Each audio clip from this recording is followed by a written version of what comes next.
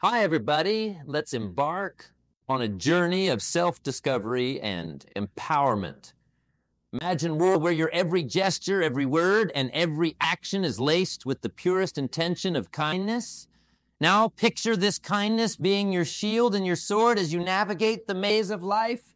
It sounds ideal, doesn't it? But let's pause and reflect. Is being excessively nice, always bending over backwards, always the first to step back, actually serving us well? Or is it, in some mysterious way, leading us down a path where our voice loses its strength, our presence loses its impact? You see, there's a delicate dance between kindness and assertiveness, between being nice and commanding respect. It's like walking a tightrope. Lean too much on one side and you lose balance. Now, I'm not here to tell you to abandon kindness. No, kindness is a virtue that makes the fabric of our society richer and more humane. But there's a critical aspect we often overlook: the power of respect, the strength that comes from not just being seen as nice, but also being recognized as someone of substance, someone whose words carry weight, whose decisions are valued, whose presence is acknowledged. Let me share a story with you. There was once a person, let's call them Alex. Alex was the epitome of niceness, always there to lend a hand, never saying no, a truly selfless soul. But over time, Alex began to feel invisible, like a shadow in the lives of others. People came to expect, even take for granted, Alex's unwavering kindness. Alex's voice, once vibrant and full of ideas, became a mere whisper in meetings and gatherings. This is where our journey begins. A journey from the shadows into the light, from being a whisper to being a voice that echoes with respect and presence. As we delve into this voyage, remember, it's not about discarding your kindness. It's about enriching it with the power of respect. It's about understanding that respect doesn't diminish kindness. It elevates it. It's about realizing that when you stand up for yourself, when you draw boundaries, when you speak with conviction, you're not being any less kind. And in that self-kindness, you find the strength to be genuinely kind to others, not out of obligation, but out of a sense of balanced mutual respect. So let's set forward on this path of transformation. It's a path that may challenge your beliefs, push you out of your comfort zone, and ask you to look within with a brave, honest eye. But remember, the journey of 1,000 miles begins with a single step. And today, we take that step together. Let's explore how to harmoniously blend being nice with gaining the respect you rightfully deserve, creating a life where kindness and strength coexist, complementing each other beautifully. In our quest to blend niceness with respect, let's first navigate the often overlooked pitfalls of being overly nice. It's like planting a garden. You see, a gardener doesn't just care for the plants with water and sunlight. They also need to be aware of the weeds that can overrun the garden if left unchecked. Similarly, in the garden of our lives, being overly nice can be the weed that, though seemingly harmless, can gradually take over, choking our potential and diminishing our presence. The first pitfall is the loss of personal boundaries. Imagine you're a ship sailing on the vast ocean of life. Boundaries are your compass, your map. They guide you, keep you on course. But when you're overly nice, constantly accommodating others, you toss this compass overboard. Drift aimlessly at the mercy of others' needs and wants. Your time, your energy, your very sense of self become public property, open for others to use as they please. It's a dangerous precedent, setting you up for a journey where you're no longer the captain of your ship. Now think about respect. Respect is like a two-way street. It's given and received. But when you're overly accommodating, always putting others first, you inadvertently direct all traffic one way. People may like you, sure, but liking is fleeting. Respect, however, is enduring. It's built on the foundation of mutual give and take. When you're always giving and never setting terms, you're essentially putting up a sign that says, my needs, my values, my time aren't important. And unfortunately, people tend to take these signs at face value. Moreover, being overly nice can lead to a loss of authenticity. There's a saying, be yourself. Everyone else is already taken. But when you're overly nice, you're not being yourself. You're playing a role wearing a mask. And what happens when you wear a mask for too long? You forget the face beneath it. Your true thoughts, feelings, and desires get buried under layers of agreeableness. And in this burial, you lose the essence of what makes you. Authenticity is the cornerstone of genuine relationships, both personal and professional. Without it, relationships are built on shaky ground, vulnerable to the slightest tremor of conflict or disagreement. Let's not forget the impact on self-esteem and confidence. Continually bending to others' will, always being the I.E.'s person, eats away at your self-esteem. It's like a slow leak in a tire. You might not notice it at first, but gradually the tire deflates, and you find yourself stranded on the roadside, unable to move forward. Your opinions start to feel less important, your decisions less confident. You become a spectator in your own life, watching as others take the lead. This erosion of self-esteem is subtle, but its effects are profound. Lastly, consider the impact of being overly nice on your ability to lead and influence. Leadership is about vision, direction, and the courage to make tough decisions. It requires a spine of steel, not a backbone of straw. When you're overly nice, always agreeing, never rocking the boat, you lose the respect that's essential for leadership. People follow those who stand for something, who have clear boundaries and a strong sense of self. They seek leaders who can say, now with as much conviction as they say, yes. As we journey further, let's delve into the heart of our quest, understanding respect. Respect is like the sun in our lives. It illuminates our path, warms our existence, and gives us the energy to grow. But to bask in its glow, we must first comprehend its true nature. Respect is often mistaken as a mere response to authority or power. But in its purest form, respect is about recognition of a person's worth, their values, their boundaries, and their uniqueness. It's a silent nod to someone's inherent dignity, irrespective of their status or position. When we talk about gaining respect, it's not about instilling fear or demanding obedience. It's about earning this recognition through our actions, our words, and most importantly, our authenticity. Consider the respect you have for a mountain standing tall, unshaken by the elements. This respect comes not from the mountain demanding it, but from its sheer presence, its unwavering stance. Similarly, when you stand firm in your beliefs, when you are true to your values, and when you honor your commitments, you become like the mountain.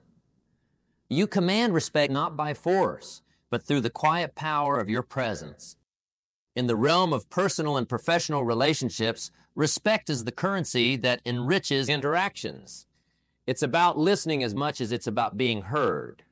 It's about valuing others' perspectives, even when they differ from your own. This kind of respect fosters an environment of trust and openness, where ideas can flourish and collaborations can thrive. Remember, a tree doesn't grow tall in isolation. It thrives in an ecosystem that respects its space and contributes to its nourishment. But before seeking respect from others, one must embark on the most crucial journey, gaining self-respect. Self-respect is the seed from which the tree of external respect grows.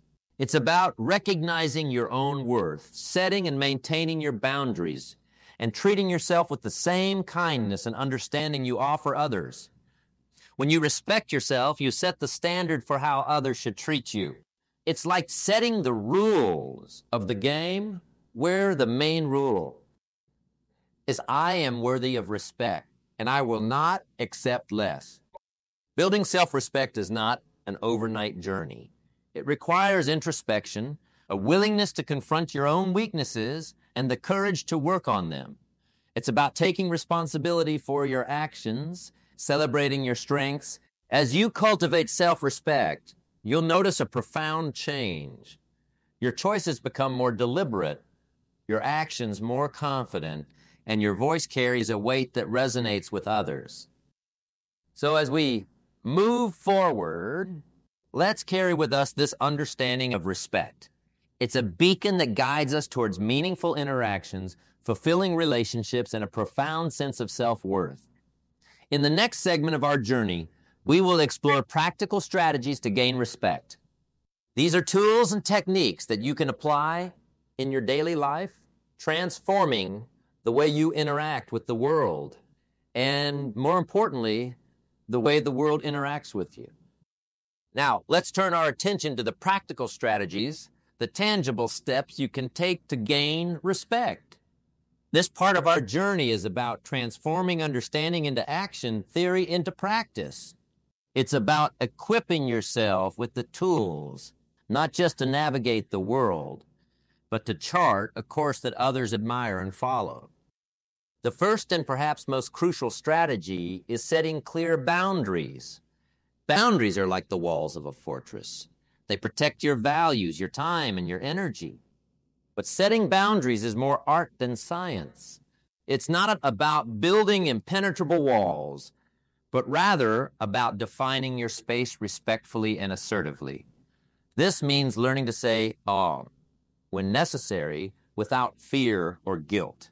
It's about communicating your limits clearly and calmly and standing firm in them, even when challenged. Remember, every time you uphold your boundaries, you send a message that says, I respect myself and I expect the same from you.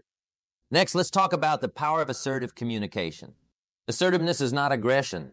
It's the golden mean between passivity and aggression. It's expressing your thoughts, feelings, and needs directly and respectfully. To communicate assertively, practice being clear and concise in your speech. Avoid hedging your words with qualifiers like maybe or I think. Instead, own your words. And speak with confidence, but also with empathy, understanding that assertiveness is not about overpowering others, but about creating a space where everyone's voice is heard and respected. Another key strategy is developing self-confidence. Confidence is like a muscle. It strengthens with use. Start by focusing on your accomplishments, no matter how small. Celebrate them. Let them be the fuel that powers your self-belief. Engage in activities that challenge you, that push you out of your comfort zone. Every challenge you overcome is a brick added to the foundation of your confidence. And as your confidence grows, so does the respect you command. People are naturally drawn to confidence. It's like a beacon that signals capability, reliability, and strength. In addition to these strategies, it's crucial to cultivate integrity and consistency in your actions. Respect is earned by those who walk their talk, who align their actions with their words. Maybe someone who follows through on commitments, who stands by their principles, even when it's inconvenient or challenging. This consistency in character and action builds trust, and trust is the bedrock of respect. People respect those they can rely on, those who are the same today as they will be tomorrow. Lastly, foster a sense of empathy and understanding in your interactions. Respect is a two-way street. To gain it, you must also give it. Show genuine interest in others. Listen to their viewpoints and try to understand their perspectives. Empathy doesn't mean agreeing with everyone. It means acknowledging their humanity, their right to have an opinion, and their inherent worth. When you treat others with empathy and understanding, you create an environment of mutual respect where people feel valued and heard. In essence, gaining respect is about striking a balance between self-respect and empathy, between assertiveness and understanding. It's about embodying the qualities you seek in others. As we wrap up this part of our journey, remember that these strategies are not just tools for gaining respect. They are stepping stones to a more fulfilling, empowered life. In our next segment, we will explore how to balance being nice with assertiveness, weaving together the threads of kindness and strength into a tapestry that is both beautiful and resilient. As we continue on our path, let's explore the intricate dance of balancing niceness with assertiveness. This balance is not just a skill, but an art. The art of harmonizing the softness of kindness with the strength of self-respect. It's about finding that sweet spot where you can be both compassionate and firm, empathetic and assertive. The journey to this balance starts with understanding that niceness and assertiveness are not mutually exclusive. Think of it like a tree. Its roots grounded firmly, yet its branches and leaves sway gently in the breeze. The roots represent your assertiveness, your values, your boundaries, your self-respect. The branches and leaves are your niceness, your empathy, your compassion, your willingness to bend and adapt. To be truly effective, both must coexist in harmony. One of the key aspects of balancing these traits is self-awareness.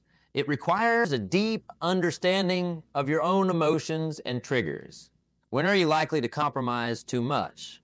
When do you find it hard to stand up for yourself? Reflecting on these questions helps you identify situations where you need to lean more into your assertiveness. Conversely, it also allows you to recognize when a softer, more empathetic approach is needed. It's about knowing when to stand firm and when to yield, much like a wise captain who knows when to set sail and when to drop anchor. Communication is another vital tool in this balance. The way you communicate can bridge the gap between assertiveness and niceness. It's about the language you choose, the tone you adopt, and the body language you exhibit. Assertive communication involves being clear and direct, but also respectful and kind. It's about saying what you mean without being mean. Remember, you can deliver a firm message without losing your temper or your compassion. It's like adding a spoonful of sugar to medicine. Doesn't change the medicine's effectiveness, but it makes it easier to swallow. Empathy plays a crucial role in this balance. It allows you to understand and appreciate others' perspectives, even when asserting your boundaries. Empathy is not about giving in or giving up. It's about creating a connection that fosters mutual understanding and respect. It's about validating others' feelings without invalidating your own. This empathetic approach builds bridges. It shows that you care, not just about the outcome, but about the people involved. Practicing mindfulness and emotional intelligence is also crucial. These skills help you respond, not react. In situations where your niceness is taken for granted or your assertiveness is mistaken for aggression, mindfulness helps you remain calm and focused. It allows you to choose your response rather than being swept away by emotional impulses. This way, your actions are deliberate and aligned with your true intentions. And finally, it's important to cultivate a mindset of growth and flexibility. Balancing niceness with assertiveness is not a one-time achievement. It's a continuous process of learning and adapting. Every interaction is an opportunity to practice this balance, to learn from your successes and your mistakes. It's about growing into a person who can confidently navigate the complexities of human interactions with grace and strength. As we near the end of this part of our journey, remember that the balance between niceness and assertiveness is not just about external interactions. It's about internal harmony. It's about respecting yourself enough to assert your needs and respecting others enough to acknowledge theirs. In the next and final segment of our journey, we will wrap up our learnings and look at how to embrace this journey of transformation, bringing together all the strands of our discussion into a cohesive, empowering whole. As we draw our journey to a close, let's take a moment to reflect on the path we've traversed. We embarked on this voyage with a simple yet profound goal: to find the balance between being nice and gaining respect. It's a journey not just of self-improvement, but of self-discovery, a journey where each step is as important as the destination. Embracing this journey means acknowledging that the quest for balance is an ongoing process. It's a path lined with both triumphs and challenges, with lessons learned in each encounter and each reflection. Remember, transformation is not an event. It's a continuous evolution. Each day presents a new opportunity to practice the art of balancing niceness with assertiveness, to refine your approach, and to grow a little more into the person you aspire to be. As you move forward, carry with you the insights and strategies we've discussed. Hold on to the importance of setting boundaries, of being assertive without losing your empathy. Cherish the value of self-respect and the respect for others. Remember the power of your words and actions and the impact they have not just on those around you, but on your perception of yourself. Think of this journey like cultivating a garden. It requires patience, care, and regular attention. There will be days when the weeds seem to grow back, when the balance feels off. But don't be disheartened. Gardening, much like personal growth, is not a task, but a process. It's about nurturing, adjusting, and learning as you go. With each day, your garden will flourish, reflecting the care and thought you've put into it. And as you continue on your path, remember to celebrate your progress. Each step you take towards balancing niceness with assertiveness is an achievement. Acknowledge your efforts, no matter how small they may seem. These small victories are the milestones that mark your journey, each one a testament to your commitment to growth and self-improvement. In conclusion, the journey to balance, being nice and gaining respect, is not just about changing how others perceive you. It's about changing how you perceive yourself. It's about building a life where you can be kind without being taken for granted, assertive without being harsh. A life where your kindness is a choice, not an obligation, and your assertiveness is a sign of strength, not aggression. So as we part ways on this journey, take with you not just the lessons learned, but the spirit of discovery and the willingness to grow. Embrace the journey with an open heart and a resilient mind. Remember, the path to balance is not a straight line, but a winding road full of surprises and insights. Walk this road with courage, with confidence, and most importantly, with respect for yourself and others. And in this walk, you will find not just respect, but a profound sense of fulfillment and purpose. Thank you for sharing this journey with me. Go forth and be the architect of your own life, a life that resonates with respect, kindness, and strength.